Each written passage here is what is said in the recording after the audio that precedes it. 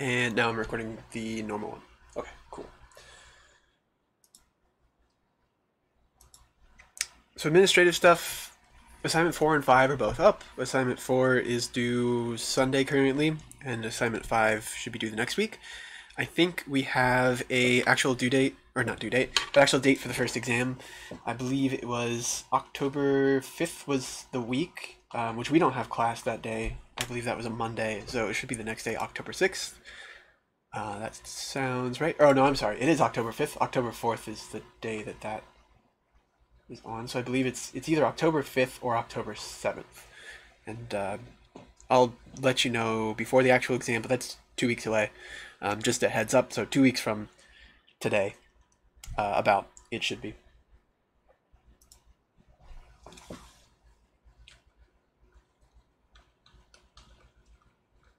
And again, I think I mentioned it last class, but just in case it wasn't caught on the recording, that is going to be on everything up to virtual functions and abstract functions that we've talked about so far. So pretty much up to the last lecture and questions. So this will be uploaded on YouTube and WebEx. Yeah, I'm going to try to do both. I prefer the YouTube one because I would just kind of like to keep these public if possible for people to refer to. But it seems to keep messing up, so I'm just going to try to do both and hope that way if one messes up, we have the other. Cool. So I think that's about that. I guess we can start getting into actual material. I had an example today that I wanted to go through, and I wanted to do it as a bit of review for a few things, especially the two-dimensional array allocation, because that's going to be needed for both assignment 4 and assignment 5, and that was one of the things that got cut out in the recording, so I hope it's not too redundant, that we're going to kind of refresh on that a little bit. But I think hopefully it will help, because you're definitely going to need it for the next 2 assignments, so it definitely couldn't hurt to remind ourselves how to do those things. But before we do that, let's just talk a little bit about operators and some math stuff. Last class we ended off talking a little bit about the notion of polymorphism when it comes to operators. So remember, we talked a little bit about polymorphism last class, which was just kind of like a very broad definition, and it was about there being data taking on multiple forms.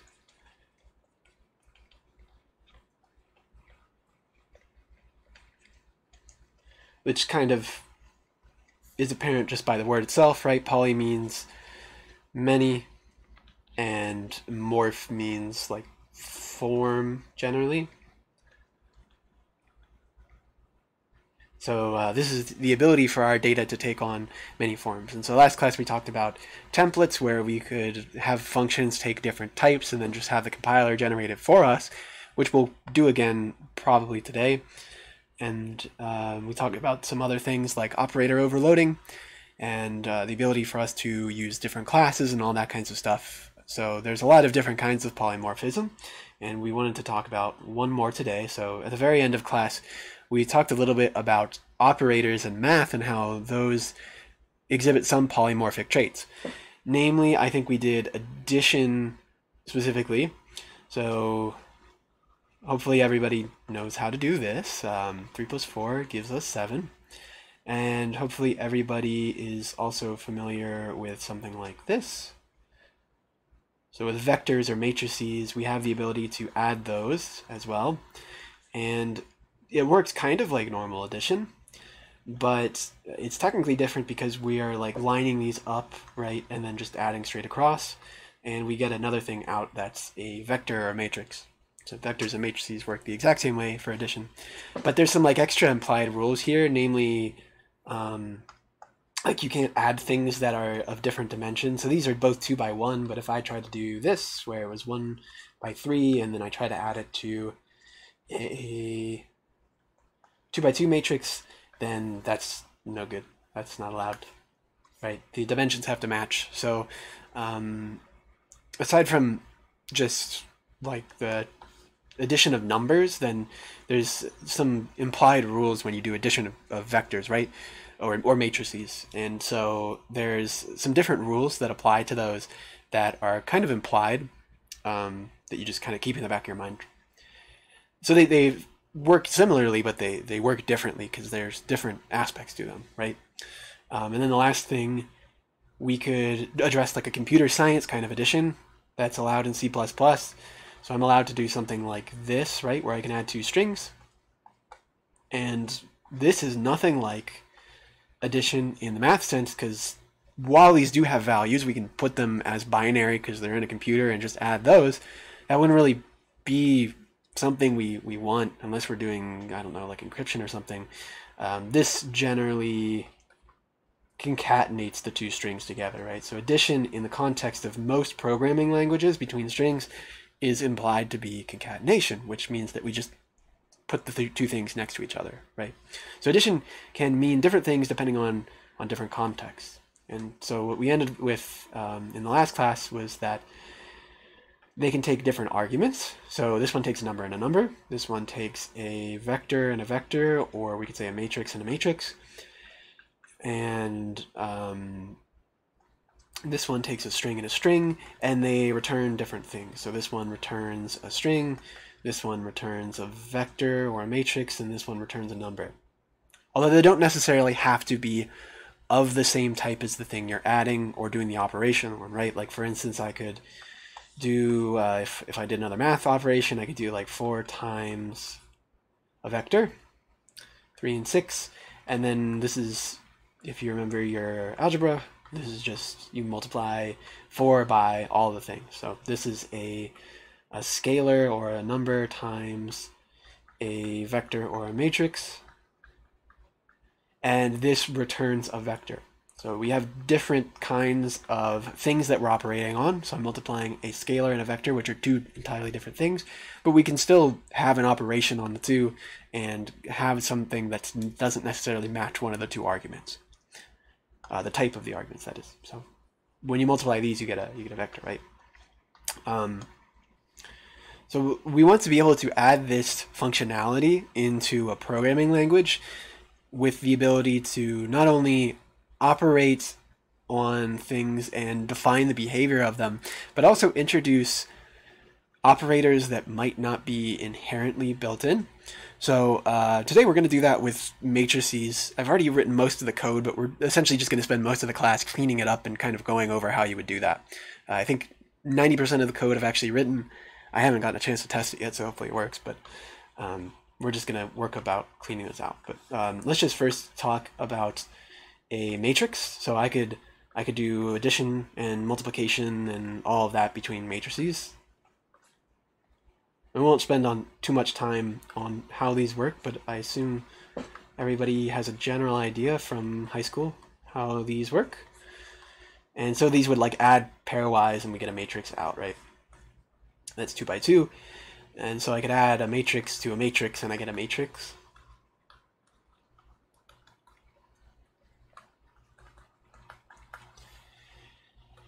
And so let's try to do this in our programming language, but first things first, we would probably need to make a class for a matrix, right? That would have a 2D array to store all the numbers in, and this is where we're going to go back to that multi-dimensional array allocation.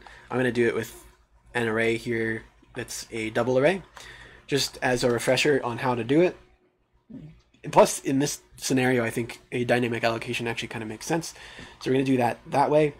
And then we would probably just keep some information about the rows and the columns. And then we would want to be able to add these together, right? But if we consider the way that the computer works, and like its built-in operations, addition and subtraction and multiplication and all those kinds of like primitive operations that a computer could do, like simple math operations, then if I did like two matrices that were variables of this class, let's just say matrix M0 and M1, and then I initialized them somehow, then if I did M0 plus M1 in my code, that's not really clear what that means yet to the compiler. Because what does it mean to add two class objects?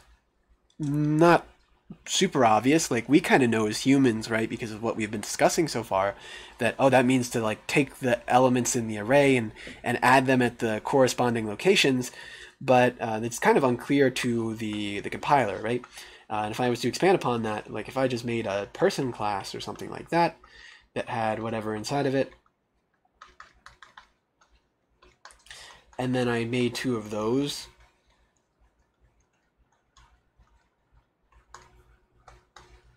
then this operation, especially to both the compiler and to us, is like super unclear. What does that mean to add two people together? You know, does it mean to add their ages, or does it mean to like that they have a kid or something?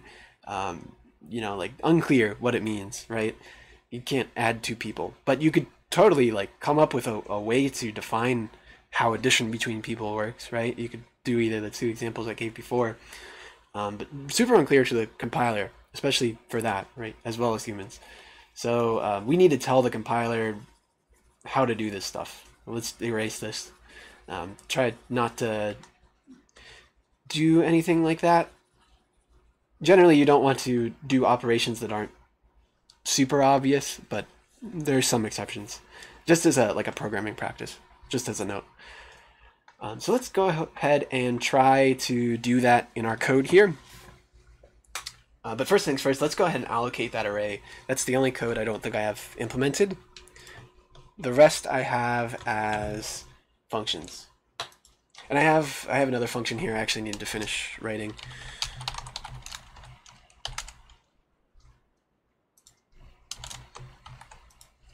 Sorry, 1 second.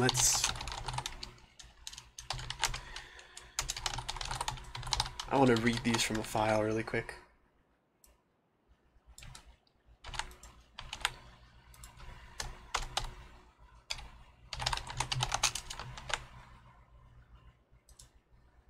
Oh, whoops, I already did that. Infile.open. So I'm just going to open these files that I have already written. We'll take a look at them in a second.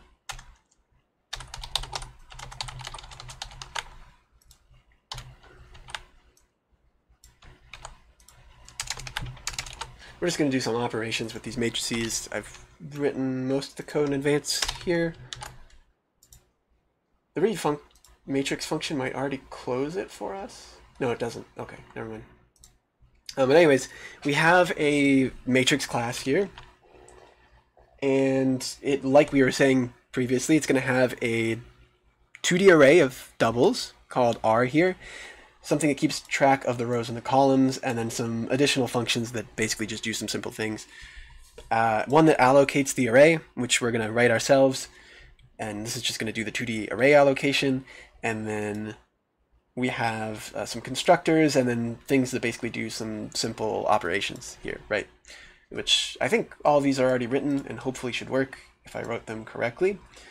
But let's go ahead and write the code to allocate it, and then we'll just check that all of this works and then try to format it.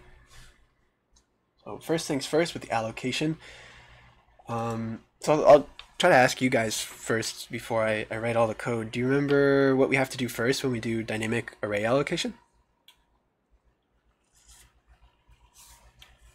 And if not, that's okay. We've, I think, only done it once, and it is kind of tricky.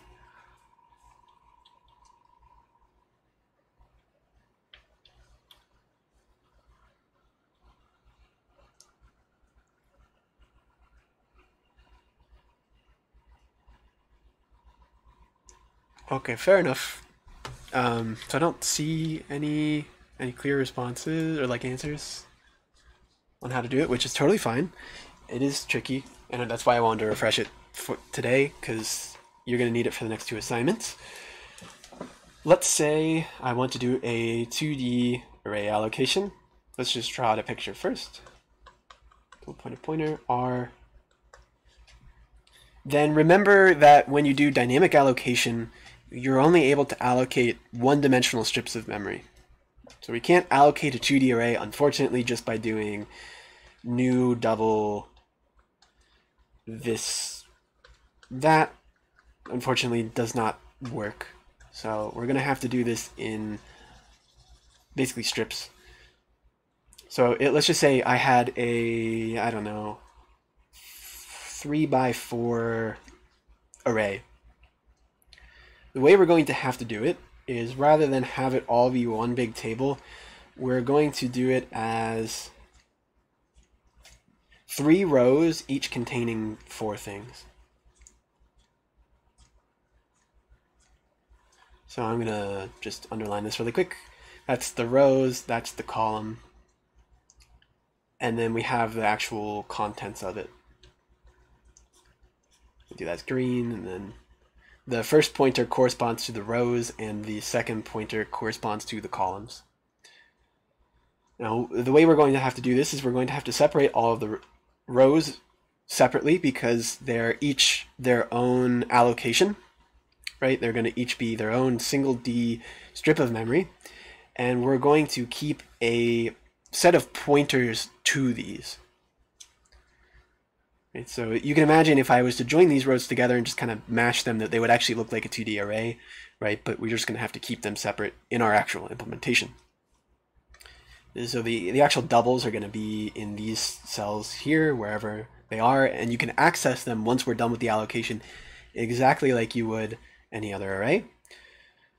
But we're going to need to first keep track of where these rows are, right? So first things first, I'm going to use red. So this is going to be 0, 1, 2, and 3. And I'm going to make this red here. We're going to need to allocate these, and remember the way allocation works is that it's going to return a pointer to the memory that was allocated. So whenever we allocate these, we'll write the code for it in a little bit. It's going to allocate these rows and then give us the pointer. So what we're going to need to do is store those pointers so that we can keep track of them. And so we'll need another array, because we could have any number of rows in our array to hold these pointers. Oops. Cool. And so we're going to need to allocate this first. And then finally that will be enough, right? Because we have all the pointers to our rows, and that's good enough. And so this will be our main array. And this is kind of like the, I probably should have used blue here, but this is like the blue dimension, this one. In fact, let me just make this blue. Right, so if we follow these pointers, we're going to have a pointer to our array of pointers, hence the pointer part. And that's how we're going to have to do our allocation. Consider here, if I was to access this array like I do any other, if I wanted to, let's just say, get to array element 1, 2, then the way I would do it is I would just go to the first entry here in the pointer array, and then to the second entry pointed to after that. And that's totally what this does here, which is how we're used to using an array. It says to start at the array pointer, which is like the head pointer to our like table of things that tells us where to go, and go to the first one first, so follow this path, and then go to the second one within that row, which is where we want to end up, right? This is also at 1, 2 when it comes to our actual array itself. Right. So let's just remind ourselves how the code for that works. We would need to start with our array pointer and then kind of work our ways outwards, right? We would need to start with this one and then make that actual array allocation afterwards.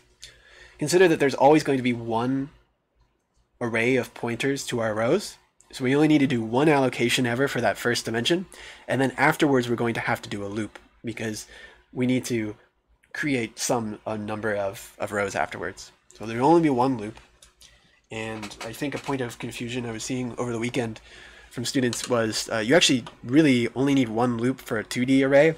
You would need 2 loops for a 3D array. So it's always like one less loop than the actual dimension, because of the fact that the first dimension is always just a single row. So let's actually try to code that, which we've done before. So we'll just kind of try to go quickly through it. We're going to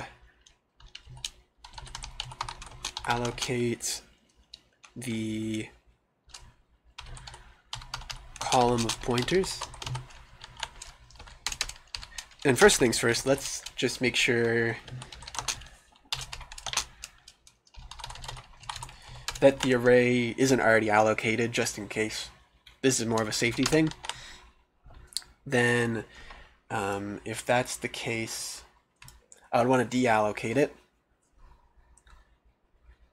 which I suppose we could also write. We'll write that later if we have time. If not, I'll still put the code up on Canvas because it may still be helpful, but I'm just going to leave that there for now. We'll allocate that column of pointers first. Consider that that's always going to be the height, right, is what this first one's going to be. It's always going to be the height of our array. We're going to allocate the height first then, which means that R is going to be a new set of double pointers, being pointers to the rows, and we're going to need height many of them. And then afterwards, we'll go ahead and allocate all of the individual rows and then store them in that list of pointers so that we can keep track of where they are. In this case, this is where your one loop comes in, because you need to loop over how many ever rows you're going to allocate. We'll just do a quick for loop here. I equals 0, I less than height, since we need height many rows, and then I plus plus. And did I forget a semicolon or something?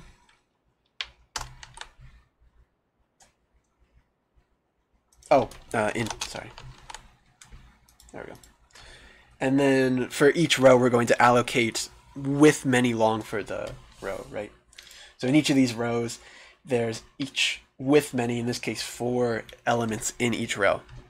So we'll need to go ahead and allocate that space. So we'll put that in each entry being r sub I. So like the 0th row is at r sub 0, the 1th row, first row, is at r sub 1, etc. And then we'll go ahead and allocate it. In this case, this is our actual array of doubles now. This is where the doubles are actually located, which is why we're allocating just double entries in this case and not double pointer entries. You'll notice that the amount of pointers that you have on like the type that you're allocating with the new keyword is going to go down once every single time. So whereas our actual array is a double pointer, we first allocate double pointers and then doubles after that. So we remove one level every single time. And we're going to, like we said, allocate with many. And that should do that. So that's really hard conceptually, but very easy in the code section here, right? There's not a whole lot to do. It's just really 3 lines of code. And we could initialize the array to be all zeros or something like this if we really want to. For efficiency's sake, I'm not going to, but you might have to for assignment 4 and 5. In fact, you should. I think for assignment 4, you'll want to initialize your board to all zeros, and for assignment 5, you'll want to initialize it to all nulls because it's an array of pointers.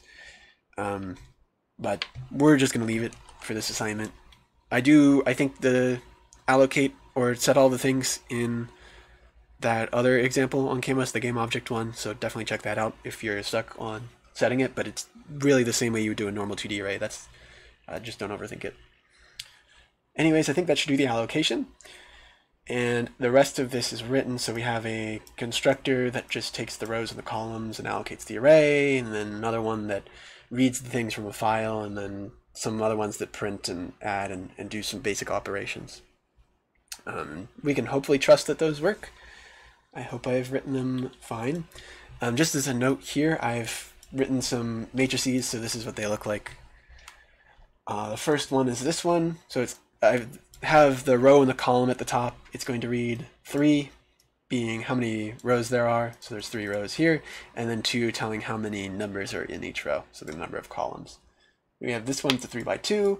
this one, which is a 2x4, and this one, which is a 3x3. So we can multiply some of these together, and we can't add any of them together, so maybe I should make another one just for that. Let's add another 3x3 one.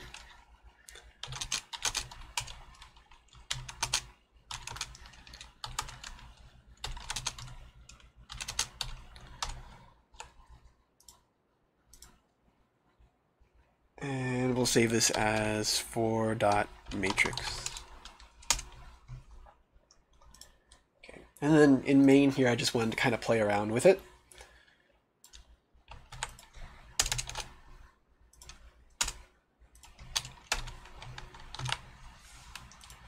So let's just actually make some notes here, just so this is easier to read. So it's a 3x2, a 2x4, and two 3x3s.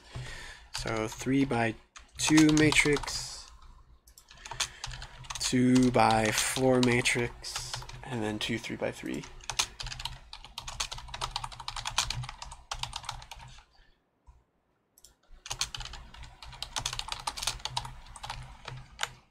Let's make sure that all this works and just try it really quick. So, oh, it won't work because I typed all these wrong. They're called matrix 2, 3, 4. I think this one is called identity 3 because I made it the identity matrix. And then we'll make a map for. Okay. Let's just play around, make sure these work really quick. So, I don't know, we'll do matrix 3 plus, oh, sorry, we have an add function, right? It's called add matrix, and it's static. Called add matrices. We'll add 3 and 4. They're called map form. And then let's print that out.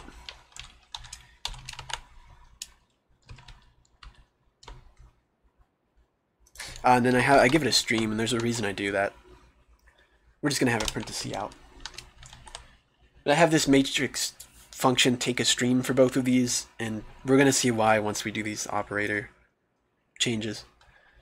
But for now, let's just print this to C out, and then we'll also do one where let's just say we multiply the matrices. And we need to multiply these in a specific order. So the first matrix and then the second matrix. So mat1 times mat2. Mat2, and then we'll print that as well. And hopefully you can see that this is not intuitive to read, and this is why we're going to learn these operator overloads. Hopefully this works. Let's check. I didn't get a chance to debug this, especially because I didn't have the allocation done and I wanted to do it in class. Matrices submatrix function must return a value. Oh, that is true. It does have to do that. Oh, yeah, okay. This returns an object. Ideally, I would change this to a pointer, I guess. But I think I'm just going to return a matrix like this. Just use a default constructor. I put error handling just in case we get some bad data or I type something wrong.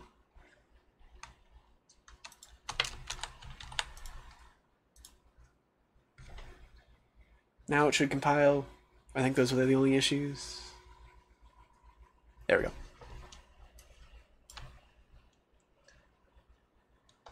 And printing's a little bit off. I maybe need to fix that, but we get a 3x3 matrix, which is good.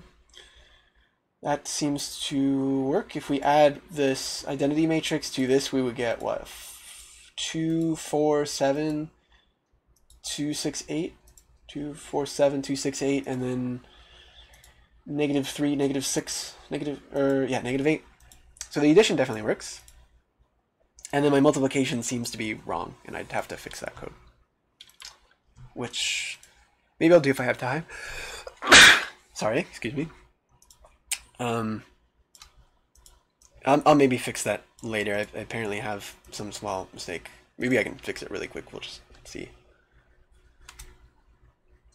multiply matrices, so I initialize it and I set it here.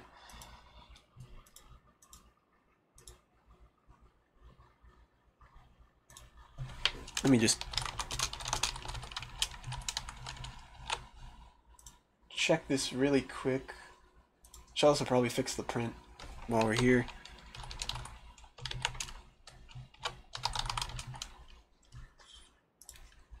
I think it's printing an extra thing at the end. Oh yeah, I do have the, that's fine. So just need to remove this.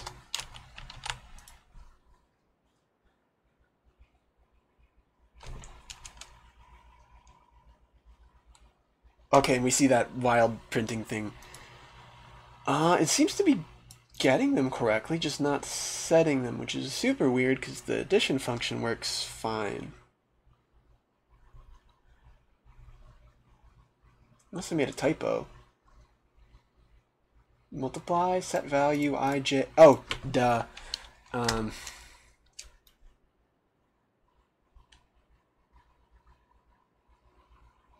no, that's right.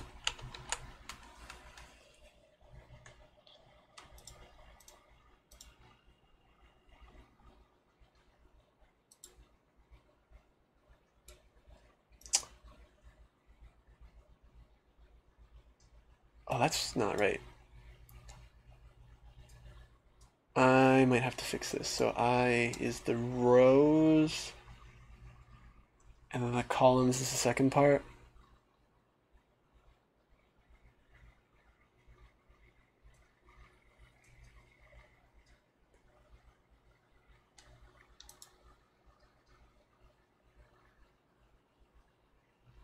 I just don't think I'm setting it correctly. I'll fix it later. I'll think about it. I just don't want to waste everybody's time.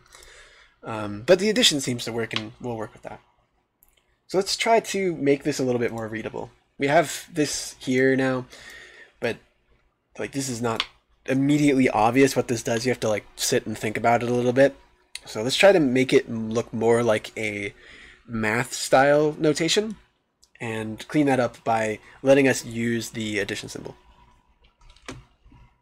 And then we'll clean some other things up as well. So there's a special way to define functions in most programming languages, C++ included, and this allows us to do operator overloading. And I think I'm going to define these all outside here. And so the syntax for this should be similar to a normal function. So I'm going to write the addition first.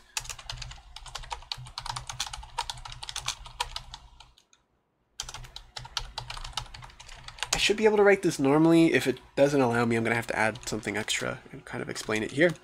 Let's just say if we want to do addition, we need to consider what addition does. It takes two things, in our case matrices, and adds them together and gives us a third matrix being our result, which means our return value is a matrix.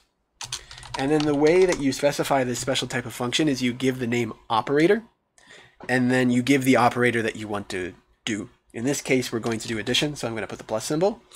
And then you would just put the argument list like you would for any other thing. So in this case, we're going to take two matrices, matrix M0 and matrix M1. Too many parameters for this operator function? Not true. Is it because it needs to be static? Oh, yes, that would be a thing. Cool. Oh, yes, there are two ways to do this. The way I'm doing this right now is not going to work. Okay, yeah. So there's two ways to do this. We could do this static. I'm going to do this the first way. And it's going to seem weird. I'm only going to write matrix M1. And then I'm going to go ahead and just copy and paste the add function. And we're going to modify it. I'll explain in more detail why this takes one, but for the time being, let's just make sure it works. Actually, you know what? I could be lazy and just use that.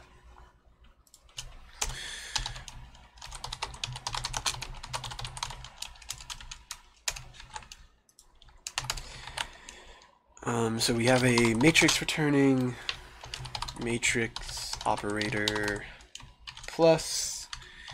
It takes a matrix M1. And then I'm just going to do this a really simple way, which is I'm just going to return the result of our add matrices function that we've already written. And I'm just going to have it use this as the first one and M1 as the second one. So this is why this may only be used inside a non-static member. Oh, I thought I changed it to be, oh, my bad. I'm going to make this non-static. Should hopefully, oh, and it's a pointer, so I need to dereference it. This should hopefully work. This is the reason why the function is only going to take one operator. And we're going to talk about operator counts in a second. Again, let's just make sure this works really quick. So we'll just write a quick, slightly easier way to do this. Let's say I make a matrix called result, and I'll set it equal to mats, or I think it's called identity3 plus mat4, and then I'm going to just print it here. And I need to print it to see out, is where I want to print it. And hopefully this should work. And that seems to be the same thing we had before. So now it works. And the point being that this is just way easier to read, like way more intuitive than writing it out the way I did above, which is more of like a programming kind of point of view. So the purpose of these operator overloaders, there's no efficiency, no like technical reason for these. It's really just, it looks nice and it's easy to read. And that's the only reason we use these. You can do any of these that we're about to do with just functions. We're just providing these in programming languages as a way to be able to read your code easier. And that's really all this can do. Hopefully this seems easier to read. Any questions before I start talking about the whole operator and like operand count?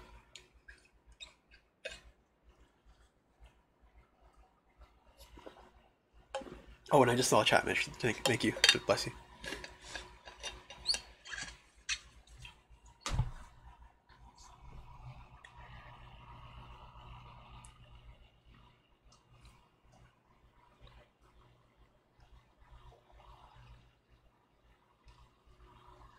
Okay, fair enough. If you have any questions, just feel free to interrupt me. Let's just talk about the operator count.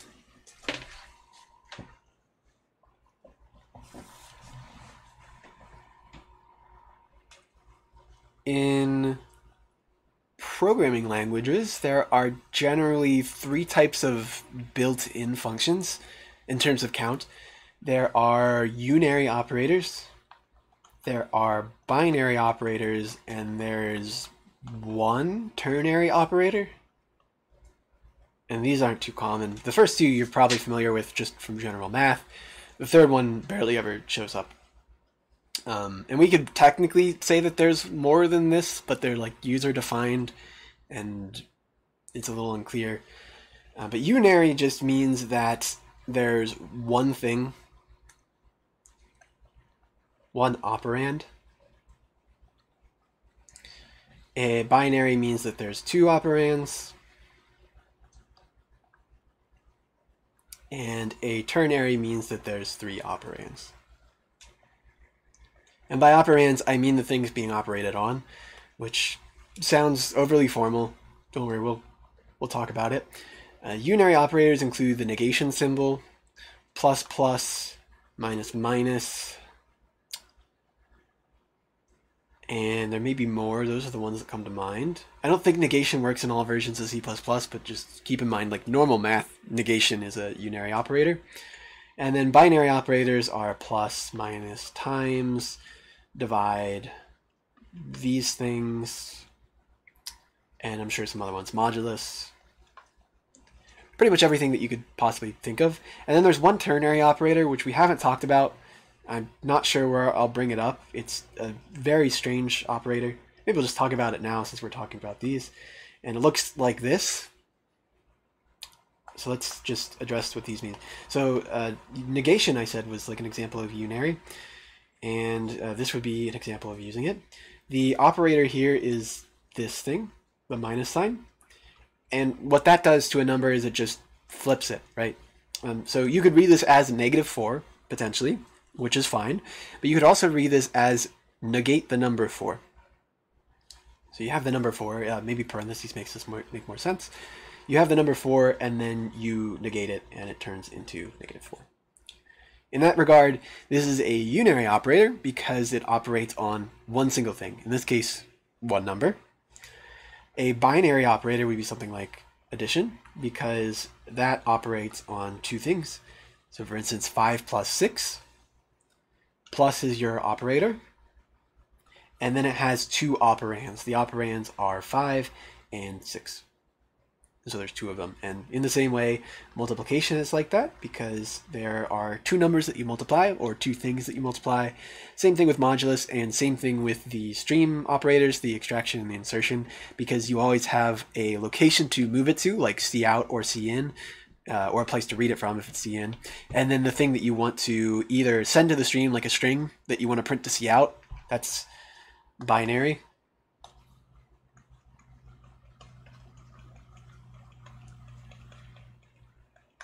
So this is a binary operator because there's always a left to it, being a stream of some kind, an output stream of some kind, and then a string or some other kind of variable that it knows how to print. And then the insertion operator is, or sorry, extraction operator is the same way, right? It usually has like cin or some other kind of stream on the left-hand side, like a file, and then on the right-hand side, you put a variable that you want to read into. And so those are binary as well, just meaning that they have a like something on the left and something on the right, so there's two things that you write. The ternary operator is a special thing. It's not a math thing. It's just exclusively a programming language thing. And the way you write that is with a Boolean expression. So this takes three things. It's specifically a Boolean expression like, let's just say, I don't know, let's say you have some value, let's say an integer. I don't know. You want to check that x is less than 3 or something simple like that. The way you do that with the ternary operators, you put x less than 3 and then a question mark, and then you put two things after it being things that it can return. So I don't know. We'll put hello and world. So this one's a ternary operator, and it has two parts to it. It has the colon and the question mark. But it takes three operands: a Boolean expression, and then some type of variable, the same type of variable, and its return type is also that same type. If you ever want to use this, it's totally fine. It's actually like pretty good if you want to make succinct code. This is equivalent to basically writing if x is less than 3, return hello, else return world.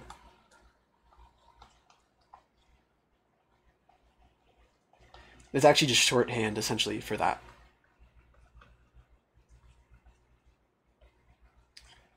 So you can use that if you have like a really short if-else statement. You can use this ternary statement.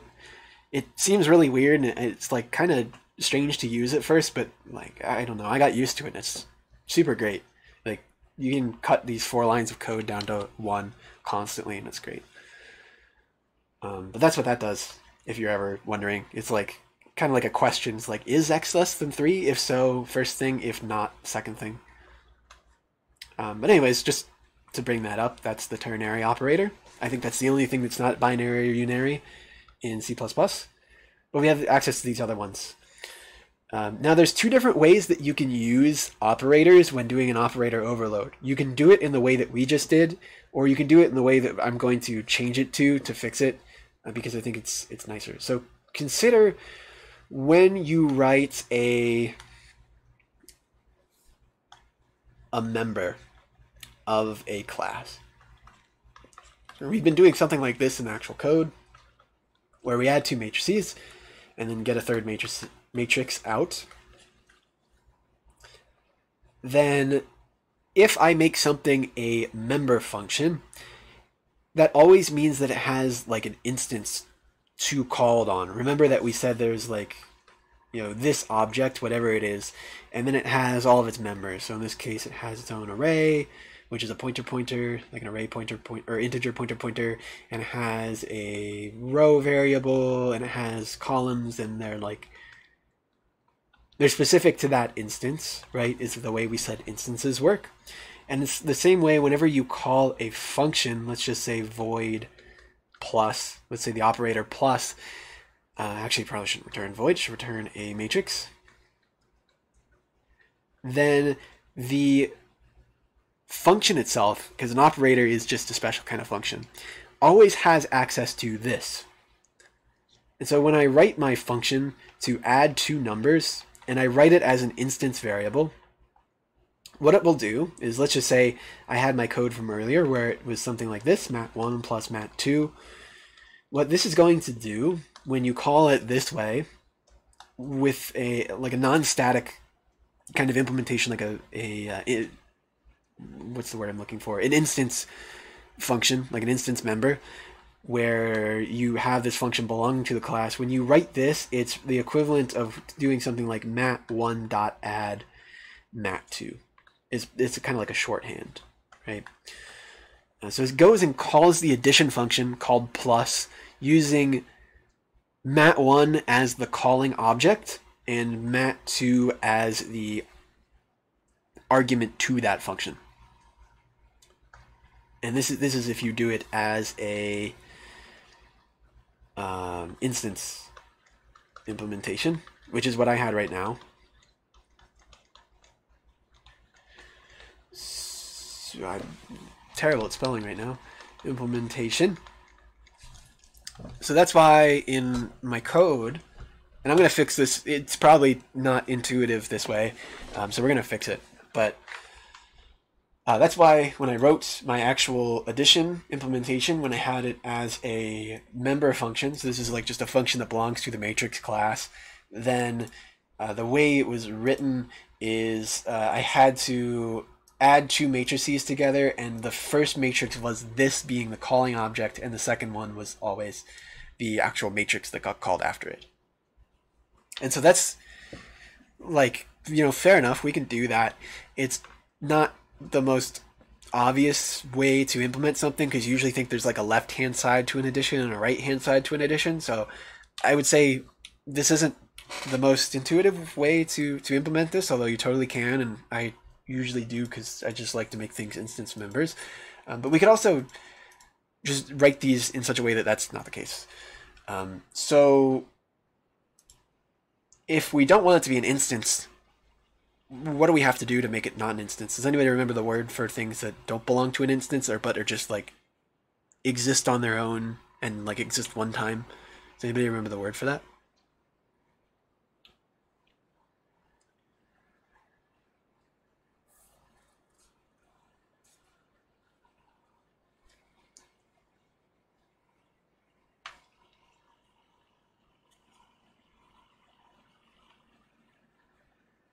Any guesses onto like what the keyword was if you want something to exist just one time, kind of like separate from all instances?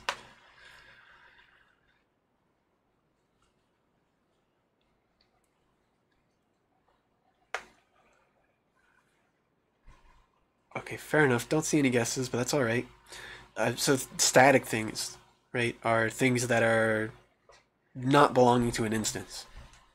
So in the case of our diagram here, we probably don't want to, at least for the sake of readability, tie this addition to a matrix, but just kind of have it be like off here on its own and define addition between two matrices.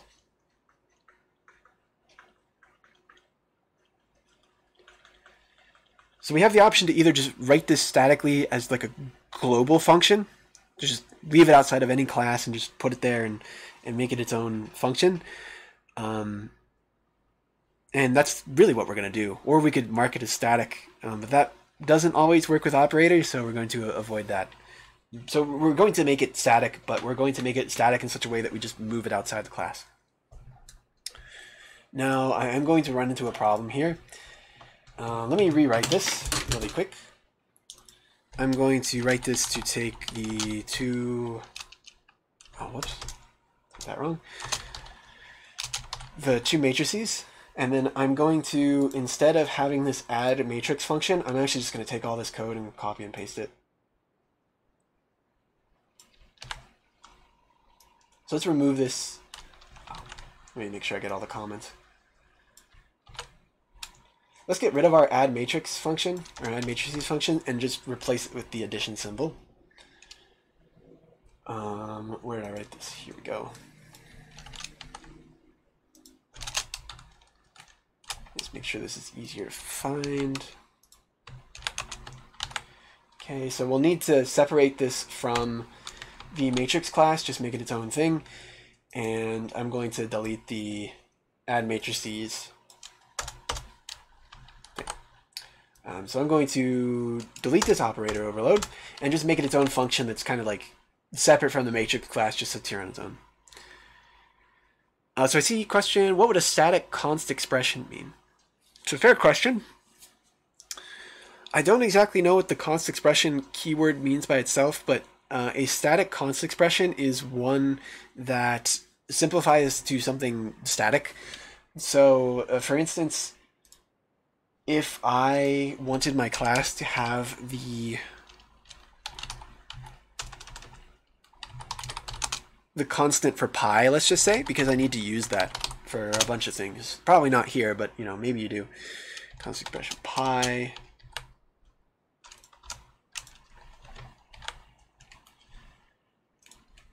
Now, I don't know the syntax. I know one of the assignments wrote it. I would normally just write it as const rather than const expression. I don't know if there's a difference in C++, honestly. Then I might do something like this. It really just means that the thing is constant, and constants by definition are static. C++, being as old as it is, does it in probably like it's kind of a strange way, and the syntax can be like done in a bunch of different ways. I would normally just write const int, and it should, in theory, just do that the same thing as writing static const expression. So I know it looks like daunting when they write it like that, but it really should, in terms of usage, be the same as just writing this like a constant.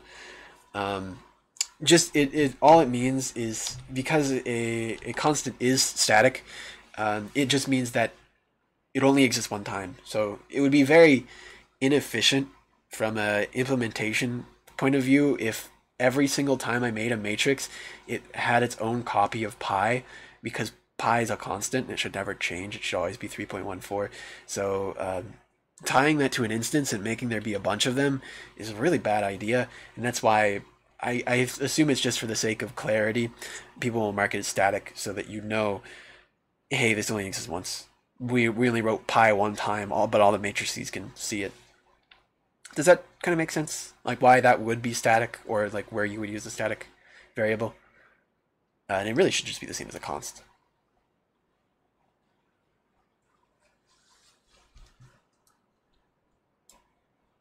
Okay, sounds good. Right, so now we have like this static add operator, but it's outside the class. And so you see I'm getting a bunch of red lines here, and I'm getting a red line here as well. No operator. And that's because it's in the CPP here. So I'm going to need to move this to this file so that it knows about it.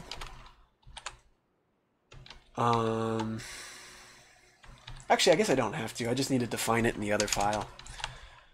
I'm going to write this here. Let me write a declaration for it. So this was a matrix returning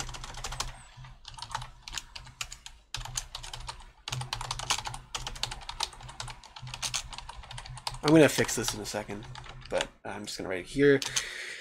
And we said it's just operator plus, and then the arguments being matrix M0 and matrix M1.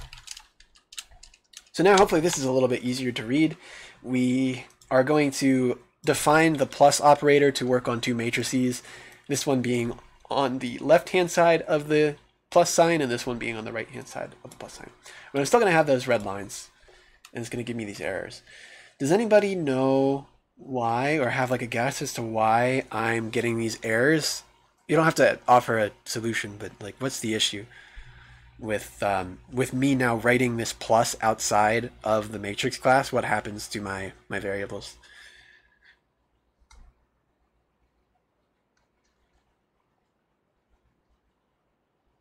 I'll kind of scroll over it if it helps. Okay, so it's not in scope. I can technically do that because I have like these variables here, right? So I can access them with the dot operator, right? Assuming I have a matrix, I can always access its members using a dot element. So I got a private response, and I think it's right. Are columns and rows private members of the matrix class? And you're exactly right. These are private members. The columns and the row are private variables that belong to the matrix class. And because I've now moved this function outside of the matrix class, I no longer have access to those things. Which means I could write like a get columns and get rows function and grab those.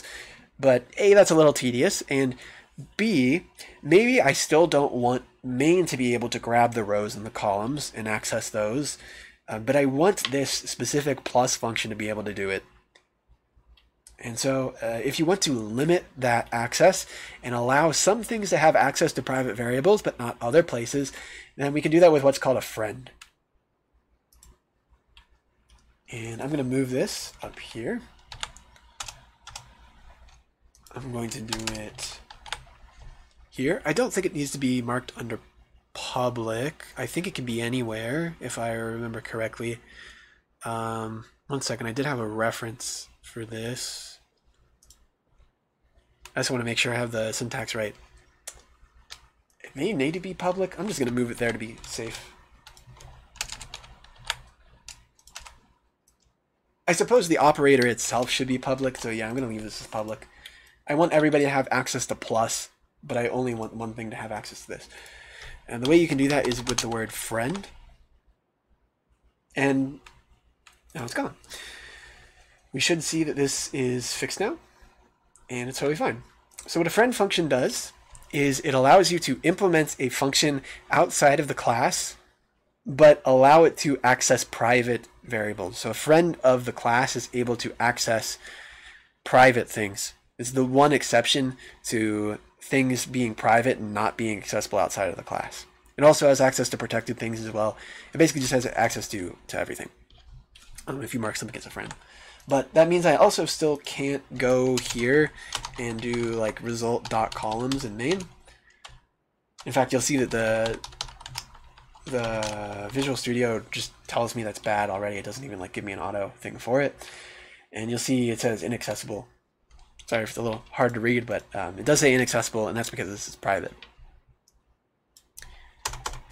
And now I've made it so that I can use these in a static scope outside of the function, but still limit how they're able to be accessed, and so main still can't access private variables, which is nice. And hopefully we should see now, if I run this, that it should just print what we had before. And yeah, it does. So now everybody has access to this plus, and we're able to write it in such a way that it's not an instance variable, and so you can write it so that it takes 2 arguments, which I think is the way that you would think to do them. Friend functions are like a C++ exclusive thing, I should mention. I think maybe C supports them, but most other languages just don't do that and will automatically infer that you want an operator to be static without you having to jump through all these hoops. But just keep in your mind, when doing C++, the common accepted way to do it is to make something a friend and then implement that friend outside of the class. And because of that, you're never going to put like the matrix : in front of it when you implement it, because it's not a member of the class. There are some exceptions to that, and let's just talk about some of these things here. So let's go back to that list of operators that I had, wherever that was. we had all these unary operators, these binary ones, and then the one ternary one. I don't know if you can actually operate or overload ternary, and there are some that you can't overload specifically. I didn't put it in this list, but the dot operator is technically a unary operator. I guess it's a binary operator. I guess I don't really... I don't know. It's kind of hard to clarify. I guess it's a binary operator, but I can always do something like this, right? And then access the things that belong to the matrix. In this case, the dot is an operator. It means to access the things belonging to the left-hand side and get the right-hand side thing out of it. You can't overload that one. That one's not allowed. I think similarly you can't overload this one for the same reason.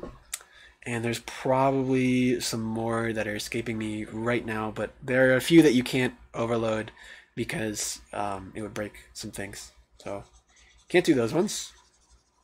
You also can't define your own operators because then it's not clear how to parse them for the compiler. Namely, let's just say I wanted to define an operator called A that just meant addition.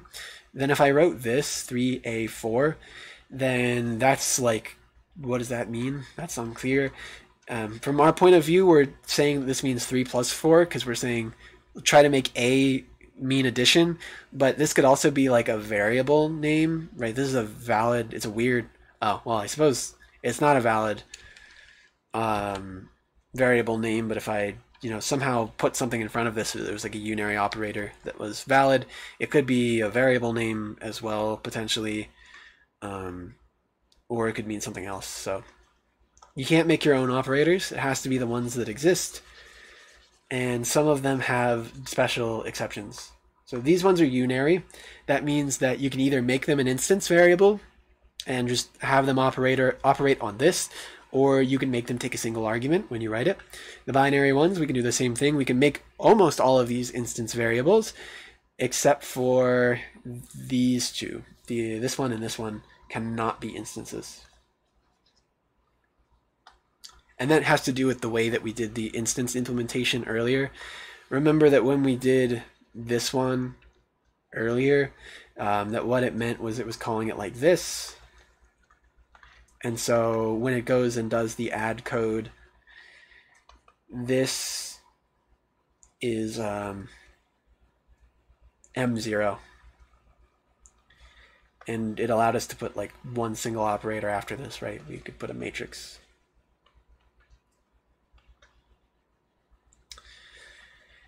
So when I did it this way, the first argument is always implied to be the calling object. But if I implement the stream operators in that way, so if I wrote my stream operator like this, where I try to print an operator and I overload this one, then the left-hand side is always a stream in this case, right? In this case, C out. So you can't do this one because the left-hand side can never be the thing that you're printing. It's always the place that you're printing to. And likewise with the other one going the other way, the thing on the left is always the thing you're reading from, not the instance. And so it doesn't allow you to override these ones as instances. They always have to be friends. 100% of the time, those have to be friends. Let me actually just, I'll put a note here. These have to be friends. 100% of the time, you have to make those friend functions if you decide to overload the stream operators.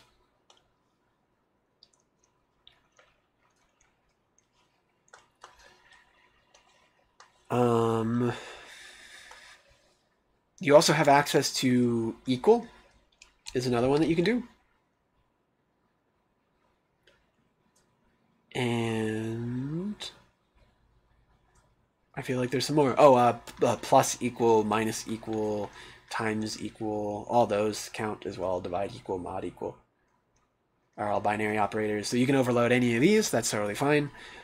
Generally, I'm going to say try not to do them as the instance implementation. Make them all friends. But we have access to all of these ones.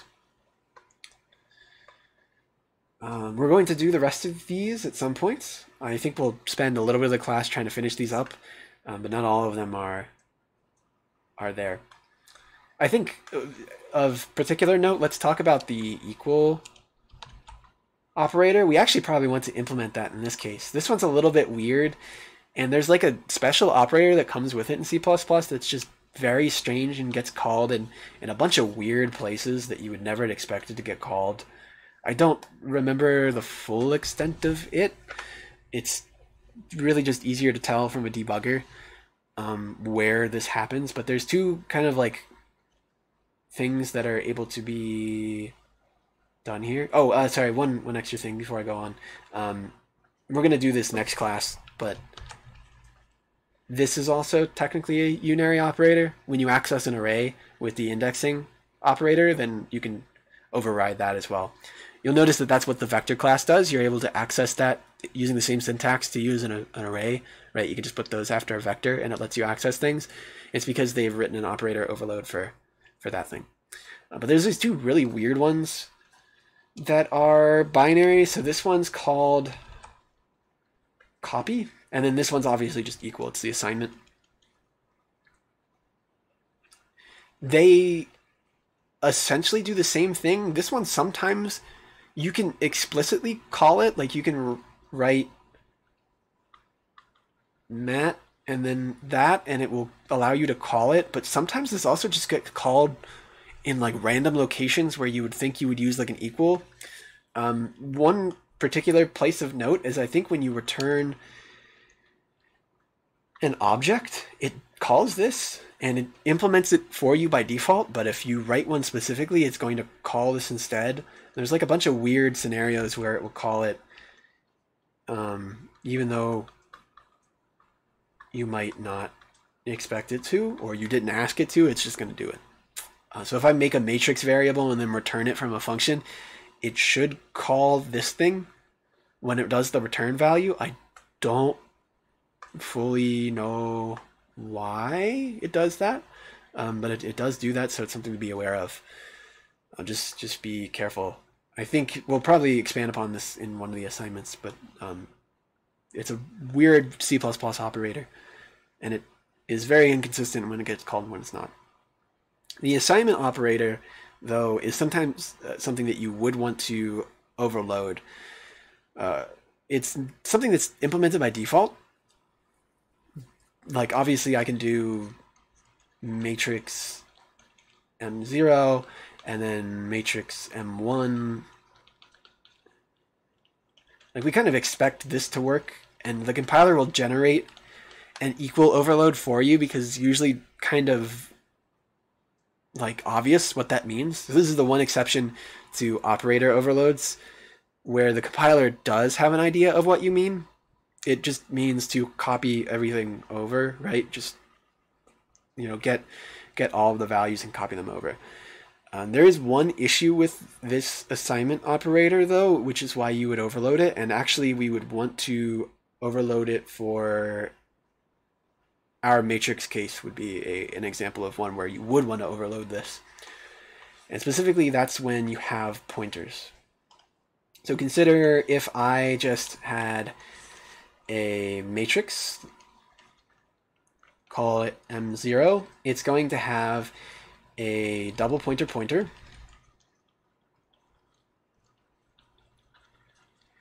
called R, and that's going to point to some array in memory.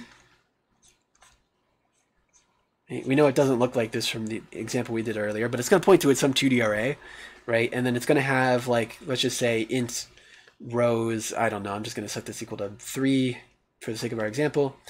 And then I might have this one over here, matrix M1, that's uninitialized, but has its own copy of a pointer to an array and its own number of rows. So when I do this line, what you probably expect to happen, and what the compiler is just going to do by default, is just going to copy all these values over.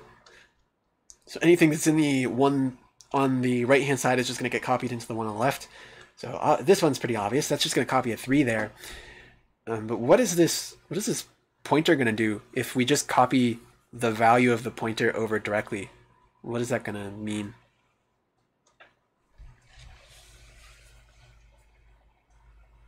Or why might that be an issue if I just copy everything straight over when I'm using pointers?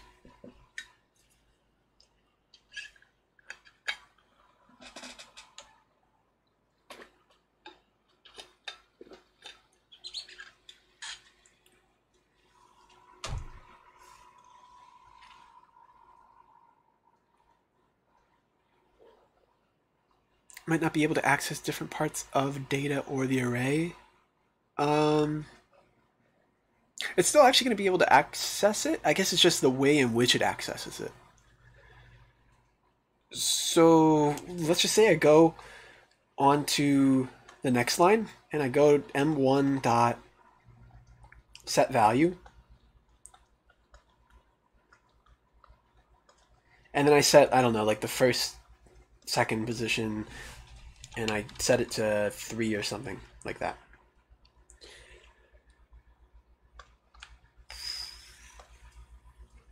What do I expect to happen when I do this? Well, I kind of expect it to go to the array and set position 1, 2 equal to 3. So I expect it to like go into this matrix M1 and go to position 1, 2, which is right there, and then just put a 3 there, right? But if I just copy pointers directly, the pointer to this, remember, is a memory allocation, or like a memory address. So this array exists somewhere in memory. Let's just say I arbitrarily say that it's at position AD, I don't know, some random location. Then if this copies values directly over, this is also a pointer to location AD, which means that this is pointing to the same array that matrix M0, M1 is, which means when I do a set value now on this thing, it's going to go to this 2D array and it's going to set this position to 3, which means it just went over to matrix 0 and like got all in its stuff and overrode it, which is not good. That's they're like not separated now, they're pointing to the same thing. And that's just kind of how pointers work, right? They point to locations rather than their own separate things. And so when you have the default equals operator, it's going to copy pointers directly over, because that's what pointers are address like holders, right? They just hold addresses in them. And so now these have the same address, they're referring to the same memory space, and anything I do to M0 is going to affect M1, and anything I do to M1's array is going to affect M0's array because of the same thing. Because of that, if I was to, let's just say, delete M0 a little bit later, then now what I've done, assuming that this deallocates everything that belongs to it, like its array and whatever, is I've gone and I've deleted this array, and now M1, on top of sharing the array, its array is just now gone, and now I'm going to get like a null reference exception if I try to use my matrix like I would. So we get a ton of issues because they share things in the case of pointers specifically. And so what you would usually do for a equal overload, and we'll be super brief about it because I know we're running out of time. I'm going to say this is also a thing I see some students do. You can technically make these return anything you want. I'm going to argue that equal and plus equal and all that should return void, because equal in itself doesn't really have like an inherent value. I think you can do it differently in C++, which is I'm not a fan of, but if you understand what you're doing, that's fine, I guess. Now, this one you do actually generally do as a instance operator, where it takes like one thing. I would say is the common implementation. This is like the one exception. You would normally make this one not a friend and just make it on its own. Is that you would need to, for the array in this case, allocate a new array equals new allocation. I'm just going to write some pseudocode because we're running out of time. You would do some sort of new allocation for a 2D array and then copy the old array over.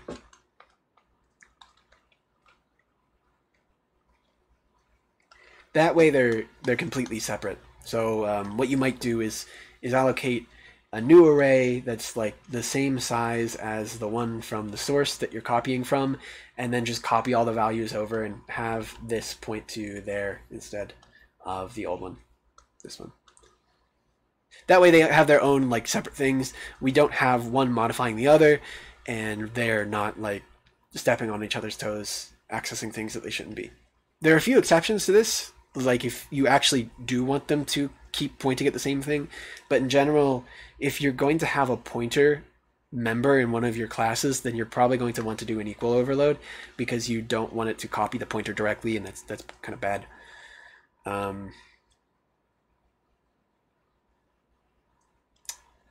I want to address one more thing. I'm sorry if I'm going a little bit over. I know we're 1 minute over already. I forgot to bring it up when we were talking about pointers earlier.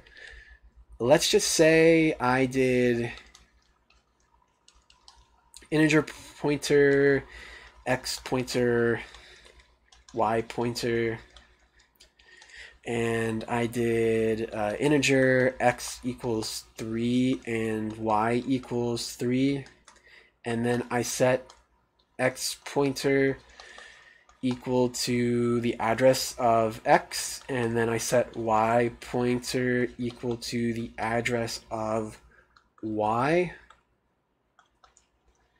then would this be true or false if I checked for if x equals y?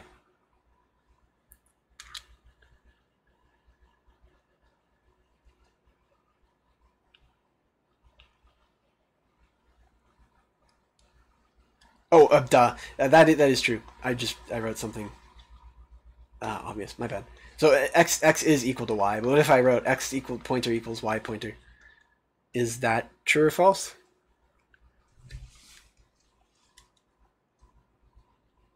Yeah, I see a false. Any reason why that might be false? Because they are both 3, right? So maybe it works. Ah, and you got it. Perfect. And it is private, so sorry if everybody can't see it, but August correctly answered that this is false because the addresses are different. So consider when you're comparing pointers, you're comparing addresses, not values. So even though x is 3 and y is 3, these are comparing the addresses of two things. So just be careful when you're doing equals between pointers. The same thing applies when you're doing like members. So we'll do an equal operator overload probably in the next class, but we don't want to use the default one because it's going to compare the addresses of the thing, like pointers, rather than compare the values of classes. And same thing with any other type. So sorry for going a bit over. I just remembered that at last minute, but we'll finish doing the rest of these operator overloads, and I'll try to fix up the multiplication by next time. And I will stick around if anybody has any questions. And I will see you guys on Thursday. So have a good one.